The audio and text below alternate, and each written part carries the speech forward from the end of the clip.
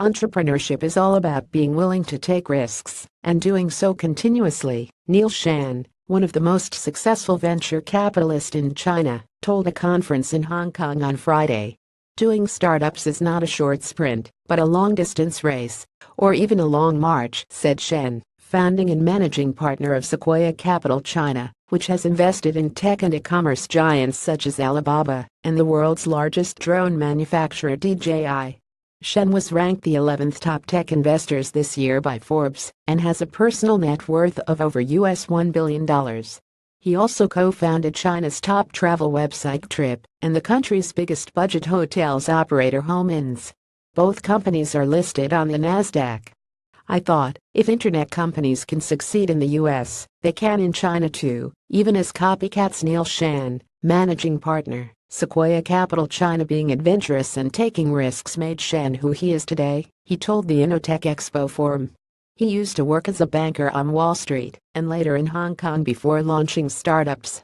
Recalling his decision to give up a stable job in banking to found Trip, Shen said he was inspired and motivated by the success of Silicon Valley firms. It was July 4, 1999, and he was visiting Los Altos Hills in northern Silicon Valley, where he witnessed spectacular fireworks shooting out of every surrounding county and lighting up the night sky.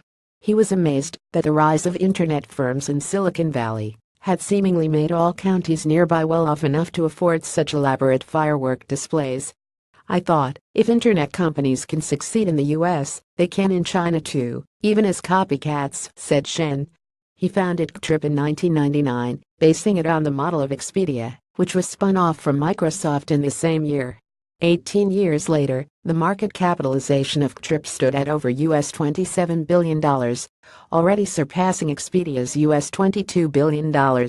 Being adventurous is not enough, however, if you do not take on risks persistently in the face of difficulties, Shen said. In the most difficult time for Trip around 2000, it took him 6 months and more than 10 trips to close a cooperation deal with China Eastern Airlines that would at most take 2 months now. Sometimes you have to go through hardships and even failures a few times before succeeding, he said. Shen raised the example of Wang Xing who, following 2 failed startup projects, later founded China's largest group buying and food delivery platform, Meituan, which Shen has invested in.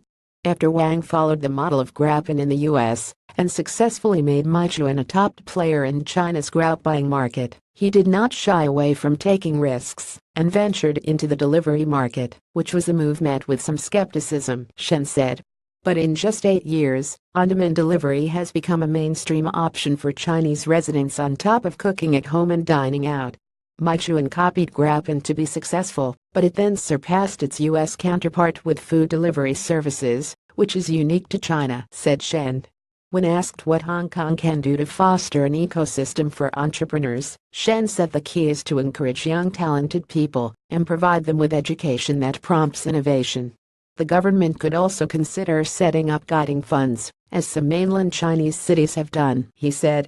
After all, Hong Kong's fiscal reserves are quite considerable, said Shen.